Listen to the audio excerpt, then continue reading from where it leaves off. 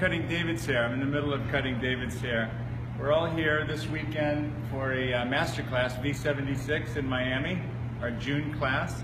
And David showed up and I said, you need to be groomed a little bit more. So he caught me in the middle of getting him done before, of course, the class starts a little bit later.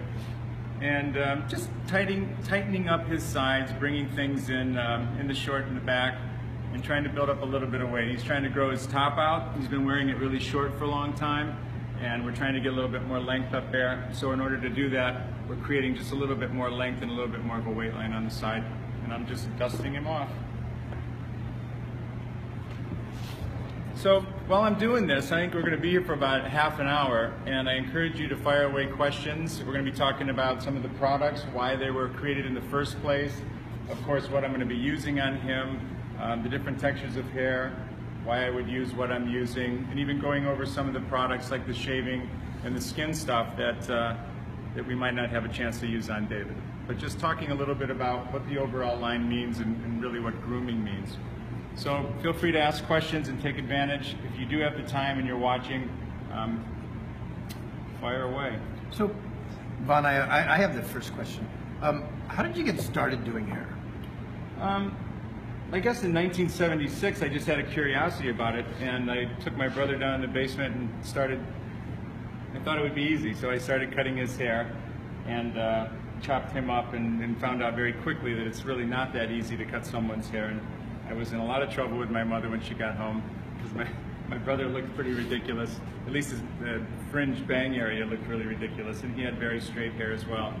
So that's when it started. In '76 is when I started to think about just what it would be like, and then through going to college and being around a lot of kids my age, people were showing up, and I liked the way they looked, I liked what they were doing, and it ended up revealing itself that a lot of them were in beauty school. Even though they were hanging around Ohio State where I was going to college, they were going all the way into Columbus and going to a beauty school.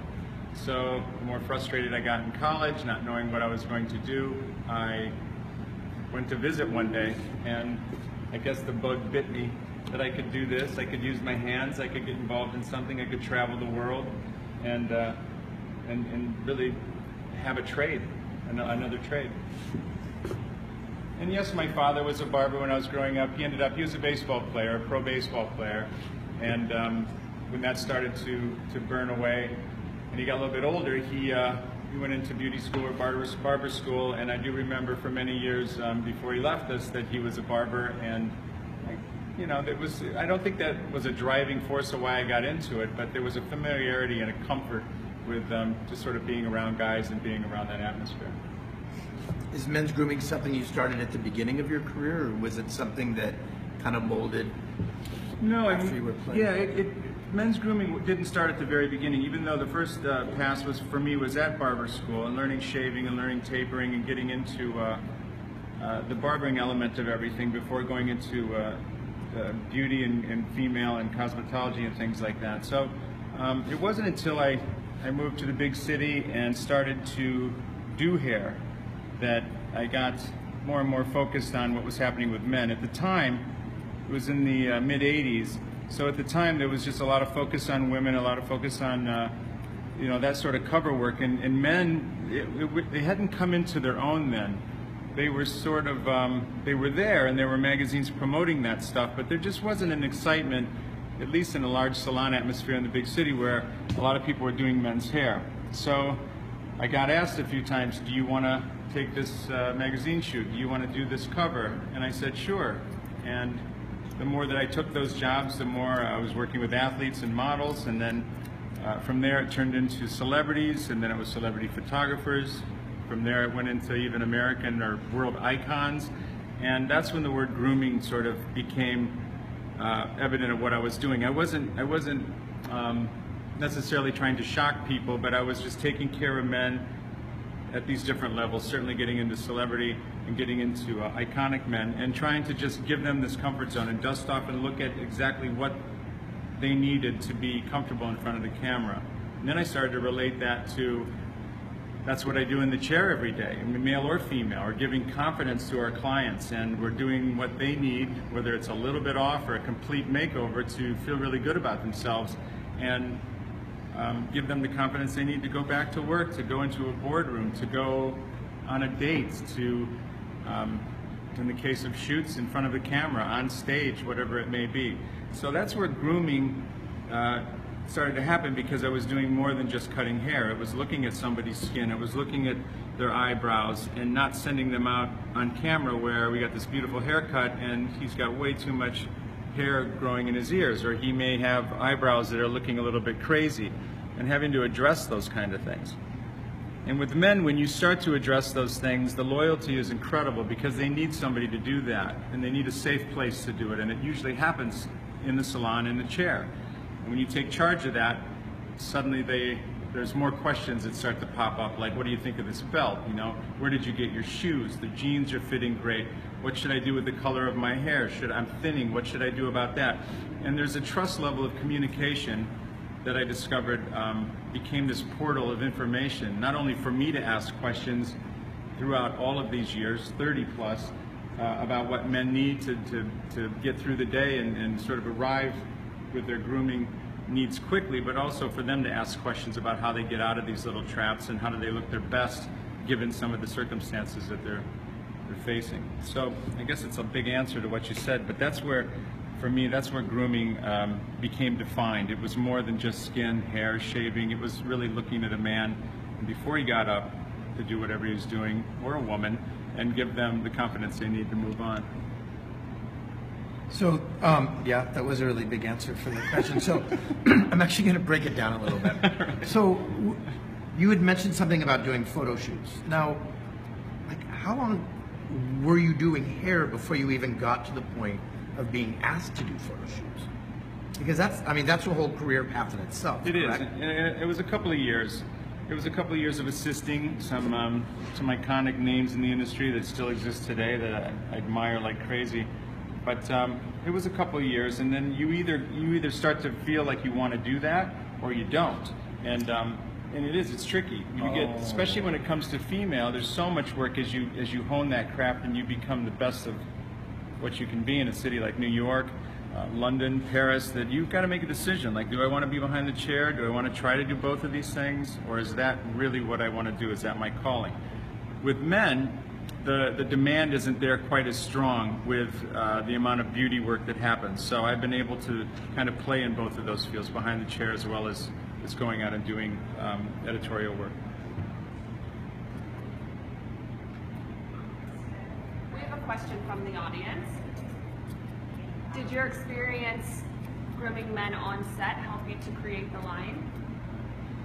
Yeah, because it also just echoed what guys in the chair were asking me. So if it was a shaving question or a hair product application question, it came up in both places. I was asking questions behind the chair as well as I was when I was working on stuff. How would you want to look today for this picture? And then things would come out like, I can never get my hair to lay down properly, or there's not something out there that I can put in my hair that looks the same way at 6 o'clock at night that it did when I applied it at 9 o'clock in the morning. Something happens, it changes, why? And really being specific about some of the frustrations that guys have. And even though they might not be schooled in terminology or some of the way products are put together, they know what works for them, and they know when things change and they end up with a different look that they intended.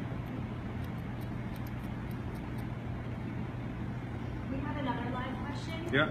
What are some of your favorite V76 products that you use every day? Tonic is a great cutting lotion. It's also a really nice product where people that don't wash their hair every day can get a real nice sort of rinse and reset of what's in the hair from the day before.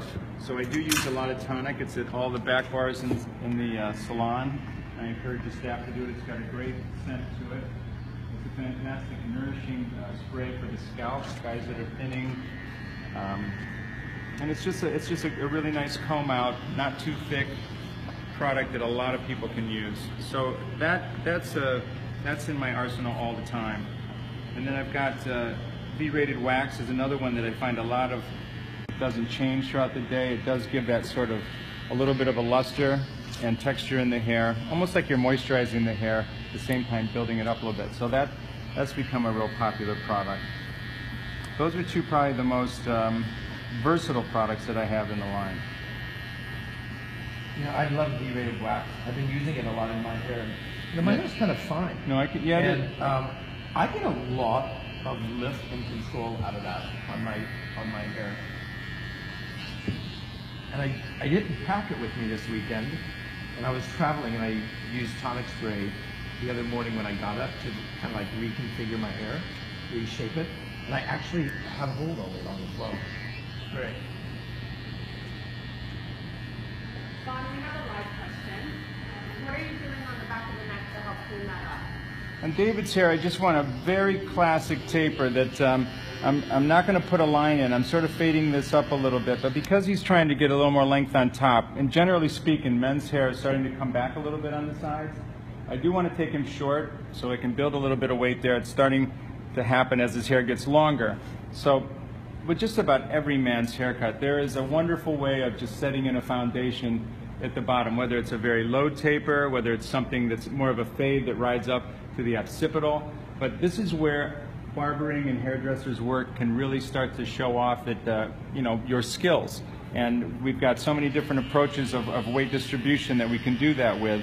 And in David's case, I'm just staying scissor over comb, a little bit of clipper over comb, and trying to keep some sort of maybe a 3-day grow out, lived-in look that's not so severe that it, in his case, looks like it's painted on. He's got a lot of gray mixed in there, and that's sort of what I'm doing, is just setting this foundation back here. Even if we were leaving it longer in the front, it's always so nice to see a hairdresser's work that just lays into the back, and rarely, if ever, will you see me put a clipper down and just box all that stuff off in the back and take away from the artistry of doing barbering or taper work. Vaughn, you'd mentioned something just a second ago about whether you're a barber or a cosmetologist. And, you know, people get really confused on our line, I think. Like, well, are you for hairdressers or are you for barbers? Do you, where do they cross over at in your mind? And do you think the line was built for barbers and hairdressers? Anybody that wants to get into men's grooming? Like, who is the line for? I mean, again, when I think about what I've created with V76, it's about reminiscent of what I've done in my career. And I started off as a barber, and I think that this stuff, these classic things, and barbering is one of them, will never ever go out of fashion. It'll never. This type of work to set things in, to graduate into taper, that classic barbering to me is like jazz music or the blues or just classic. The pump. Why does Elvis still look great after all these years, right? Why is he in a campaign right now? Why does Paul McCartney's hair, when it was all modded out, start to look good? The Stones in the 70s are looking cool again, and how all these sort of classic things come back, but they come back with a spin on it from this year, and how we could be color. It could be maybe what's happening in the crown, even though things are longer around the ear. That's where we take things apart and make them more current. But these shapes, these iconic things, you know, they stay through all the years, and they keep going. So when I think about the line of V76, is it for a barber, is it for a hairdresser? It's really for both, and I don't think that you want to move on through your career without understanding what barbering means and what it's all about, and the tools that are implemented to do that, whether it's a clipper or buzzer or razor. And it's the same with those that are afraid to pick up a clipper that are hairdressers. And what does a barber do when hair starts getting longer? And what does a hairdresser do in the salon, a top salon, when a guy comes in and he wants a really tight fade or he wants clipper work done? And that's the opportunity, is that we're all hairdressers and we're all there to please. And for all of us, we can continue to learn. I learn every day. I'll learn something this weekend from people that are here that are apprentices and have cut hair a year, and also for people that have been doing hair for 30 plus years. So I think the key to the whole thing is to be open and to know what you're good at and to know what you're not good at. And that's what education and a lot of what we're trying to do here. So a lot of what we're doing with our education then is really bringing the barber and the cosmetology world together, right? Because we want both sides to understand, but we also want them to really understand what grooming's about, and how a man should look, and how things should look, and how they look right and how they look wrong or balanced. The vocabulary of talking to a man is important. You know, that he's going to run from words that are like a bob, right, or bangs, or salons that have you know, names in it that are a little bit more feminine. It's more of a challenge to get a guy into a salon that's called Little Miss, or you know, the Pink Palace or something like that. Not that there's not really great people talented in there, but it's a challenge because of this vocabulary that guys are attracted to or not. So, I mean, that's also a very important part of what ends up happening. So a lot of the stuff that we talk about then is really good information for people that want to get into men's grooming. Like you said, there's a lot of words. There's, you know, consultations, the way your, you know, the environment around you is set, correct? Yeah, and understanding, you know, the last time a guy had a haircut, which takes you right back to, and whether he was happy with it or not, yeah. which takes you right back to the, you know, understanding, first off, where we could go with this length. Sometimes he's up for a major change, and sometimes he's just looking to go back to the way it was, but maybe with a shift of weight or something. What does he do for a living? Sometimes he wants a consultation. It's very important, and the words you use during the consultation are very important.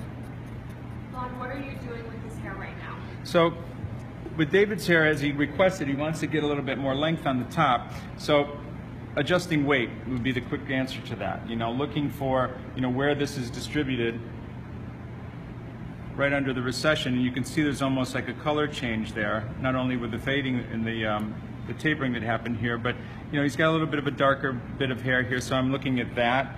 I'm looking at trying to build all of this stuff up and strengthen the front where it doesn't end up becoming a wispy thing, and just following this line that gives him what he's looking for on top. When there's length on top, there's versatility. He could play with this in a lot of ways. He could go pompadour with it. He could wear it very flat and very opera bound. Depending on what product he puts in his hair, it starts to change the complexity and the mood that he's in at the time, whether it's loose and out at the beach or going out for a drink at night, whether he's going to meet somebody in a boardroom and do a presentation where he wants things to be looser but a little more buttoned up. And then, like I said, he might be black tie sometime and want more of a luster and a sheen in his hair, in which product provide him with all of these different avenues to change that up quickly. And there's options when there's a little bit more length on top.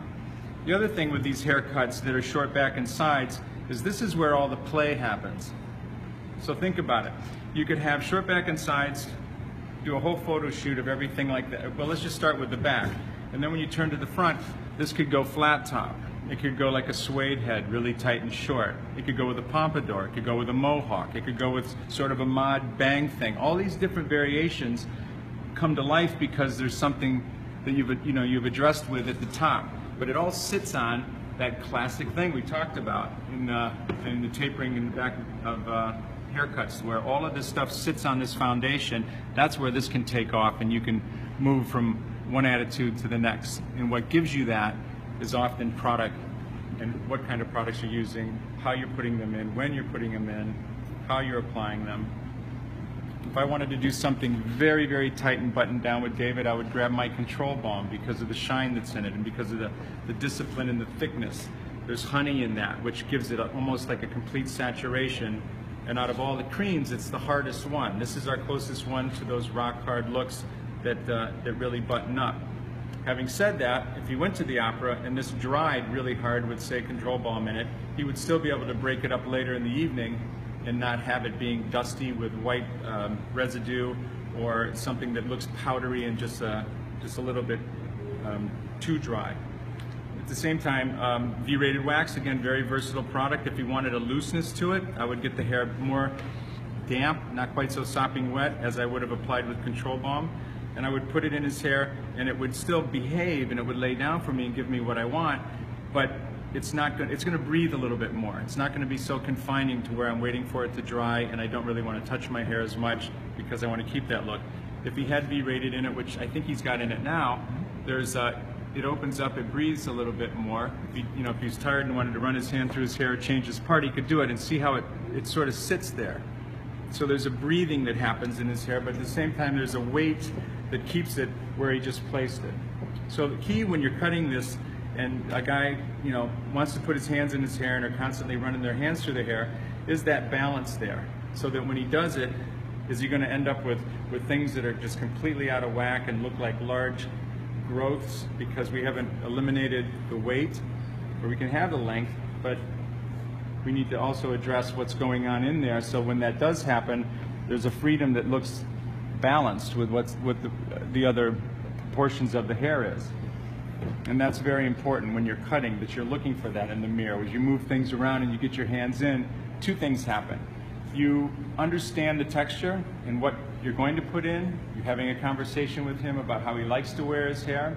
And you're also looking for, as a professional, you're looking for that balance. No matter if the wind blows, no matter if he runs his hands through his hair, takes his helmet off, takes his hat off, and there's a certain amount of balance that doesn't look like something is just way overweighted on one side or not, and out of proportion. We have a question. What can be done to help prevent skin irritations when shaving men's beards and facial hair? And a lot of barbers and a lot of hairdressers know this, but if you've started to shave and get more involved with, even as a hairdresser, dusting, using a razor on the neck, there's a couple of things that you want to do. When hair is very short like this and you're just cleaning things up back here, and you want to give a guy a couple more days of that regrowth not happening. Sometimes guys will pop in and they love what's happening with their hair, but they just want, like a woman's getting a bang trim, they'll just want this stuff cleaned up a little bit for the weekend. Sometimes it's a little bit of dusting around the sideburns, and I can do that, and I'll provide that service in between clients while somebody's getting shampooed. So what I like to do is use the beard oil, which is also a cutting oil, and just apply a small amount of this. And why the oil and not the shave cream? I can see through it. So I'll know exactly where I want to go to get rid of some of this, that again will give him a couple more days of not having to worry about it, because it's a little tighter than a clipper. So if you're getting involved with shaving at all, whether it's on the face or whether it's in the back and all of that, when you're dealing with the face, you're taking off a lot of dense hair. And the key to that is obviously many towels of steam, heat. You want to soften the whiskers as much as possible. Back here, these are fine hairs. And this is something that if you've not used a straight razor before, you can start to get familiar with how it feels to use a razor on the skin. It's very important that the skin is pulled tight. A man likes that when you're in control. Even when you're using a clipper, when you've got control, he likes that. The last thing you want to do is not be sure of what you're doing and certainly bounce around with something as sharp as a blade. You will cut him. So one of the ways to avoid irritation is that you've got a smooth surface. You're very focused on where you're going with that. It's treated with some sort of a lubricant, whether it's, again, a steam on the face, in this case, just a little light oil on the back, and then you just stay really complete to that. So you had mentioned you were using the beard oil. So the beard oil is also good to use for shaving it on the skin. Yeah, you get it. Yeah, on the face. Absolutely. So what I've often talked about is you'll use a shave cream, and many men love to use foam, and they love to use it in the shower. If you're doing that, stop when you get to your earlobe, not to mess with your sideburns, right? And get whatever you want to get off when you're in the shower, because you really can't see, and you get really great shaves in the shower. We all know that. But when you get out of the shower, that's why I used to call it pre and post. So this is the same formulation. The beard oil, a lot of guys were starting to use it in the beard, but it started off in the first round of packaging as my pre and post. Many like to prep the beard with an oil when they're shaving their face. I like to do it afterwards, and the reason why is because I can see what I'm doing. So now that I'm out of the shower, I've removed most of the hair on my face, I can go in and I can get all those detailed places, under my jawline that I might have missed. I can see right where I want to put my sideburn in the mirror because I can see through the oil. And it works as a great post shave. It also lubricates the face a little bit, and we also found out that you don't even really need to rinse it off because it's such a nice formulation, a nice light formulation. I found that I have a really gray beard, and it's really, really, really coarse. So I put it on my beard to soften it. Then I put the shaving cream on to shave. And the nice thing about it is when I do rinse out, my skin's not dry. No. It's not really dry and taut that you would get after using most shaving creams on really rough hair. So getting back to that original question, how do you avoid irritation? I think prep is important, and there's a clean surface, and that's a very important thing. The ingredients that are in these products are not clogging, that they're able to be rinsed out, and if they are absorbed by the skin, they're absorbed in a very clean way. Some of these natural oils, but prep is key, and in some cases, I think some sort of a healer afterwards, which is another thing we've been working on for the last couple of years. Key ingredients like aloe that heal very well. So we're actually in the middle of doing an aftershave sort of solution that sort of satisfies any irritated skin afterwards.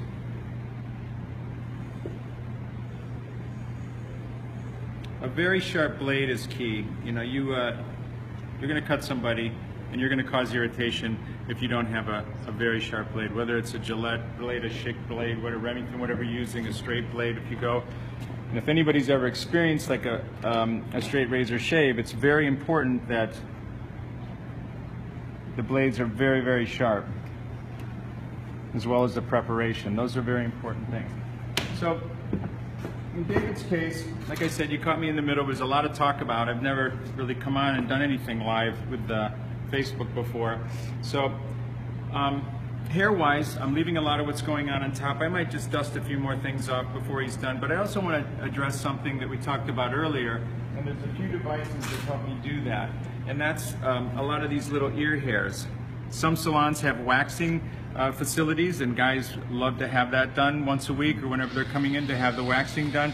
If not, there's some smaller, more finer devices that I've sought out to use around the nose and around the ears and thing that don't, the teeth are much finer, so that you can go in and you can just start to eliminate some of these small hairs that end up in a guy's ear or a guy's nose.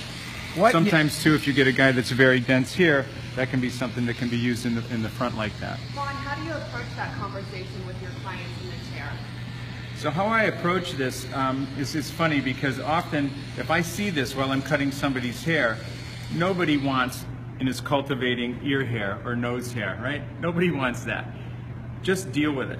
So what I'll do at the very end of a service, like for instance, if it is, you know, David's got a few hairs growing out of his nose, I know something's coming up, I'll just tilt his head back and I'll rub his nose so it doesn't tickle, and I'll say something like, hang on a second, and we'll deal with this really quick, and then just kind of wiping this off and keeping it clean. He's going to love you forever for taking care of that, and it's really nothing to extend that service and create such much more of an experience. Nobody wants ear and nose hair. Eyebrows are a little bit different. Eyebrows, I would ask him, if I see something with the eyebrows that are a little bit longer, maybe some wild gray ones that are sticking out, right, you want to isolate them. The one thing you don't want to do is to pull this down like you're cutting his hair and just hammer that whole thing off. Nobody wants that. So what you want to do is you want to isolate, and the comb will do that, some of the long hairs, and just pick at them. Sometimes you can find them even with your fingers by moving them around. And again, it just extends the service of grooming him to a point where not everybody's doing this. And when you do that for an individual, especially a guy, they love you forever. Some guys will say, leave my eyebrows alone. They'll say, my wife does it, my boyfriend does it, or I have them waxed, or I like them a little bushy. My dad had bushy eyebrows. You have to honor that simply because you're dealing with his face. Nobody wants nose hair. Nobody wants ear hair. Sometimes guys do like making a statement with their eyebrows. So if that is the case, and you've got some wild ones, I like to go to V-rated wax. This is also good in a beard. And the very small amount of this can be applied. Let's just say I'm applying it in his hair, right? And I'm working through a dime size amount in his hair, and we've got all of this going on. And that's one of the last products I put in his hair is a V-rated wax. I may take what's left on my hands, knowing he likes his eyebrows a little long, but knowing they're a little bit crazy, and just go through that and get those to lie down a little bit more. Oh, that's how I can keep them from popping up all day long. And some guys, even with a beard, will find that this thicker formulation, clean formulation of V-rated, is more effective than the beard oil. Okay. So depending on if they want a dense control in the beard or a mustache, it's not a mustache wax that's going to take it to a handlebar and leave it like that.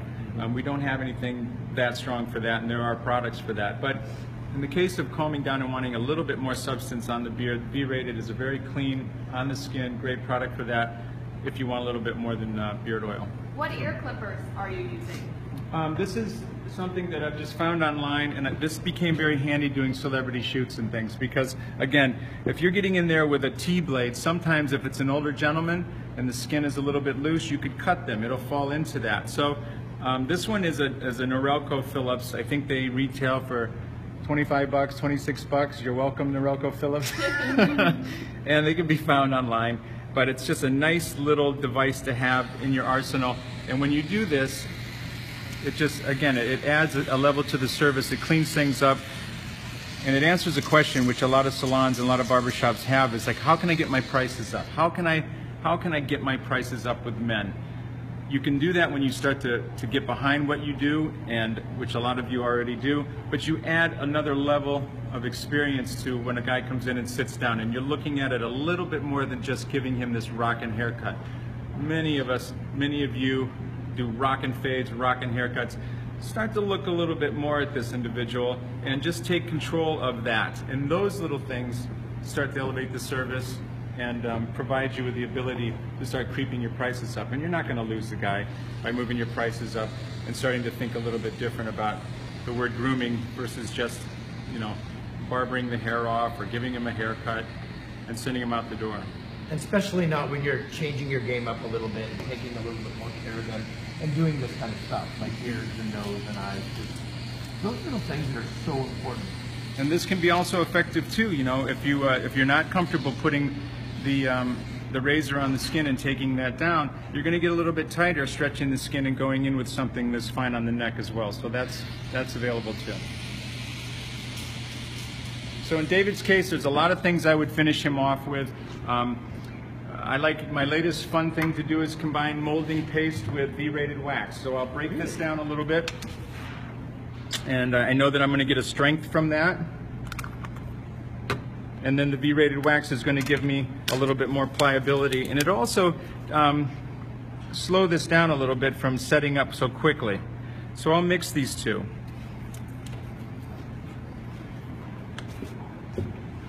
There's one cocktail I haven't thought of yet. This can be put in the hair when the hair is dry or damp. Molding paste generally is better when the hair is a little bit damp. I like to use V-rated when it's been dried off a little bit more. But there's now this V-rated effect is going to have a little bit more strength to it. And if I wanted to change it up a little bit, maybe even go against the way he was parting it before and create some more movement in the front, it's going to just hold that down a little bit better. If I had more questions about the products, where could I learn more online? V76.com is pretty thorough with the breakdown of all of these different pastes and different waxes, and to start with, and then it's a conversation, or sometimes it's the salon that's selling this stuff. Again, that's where these answers are usually provided. It's a safe place to talk about all this stuff, and believe me, guys do want answers to these things. Let's get them in the salon to do that instead of sending them online looking for stuff, talking to people that aren't experts at it. Awesome.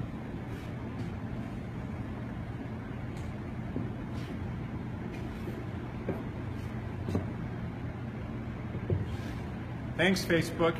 Thanks for all of you that kind of sat through the last 30 minutes, and much appreciated. It's been a blast, and it's going to keep growing. Thank you, David. Glad. Now you look good for the class today. Oh, nice.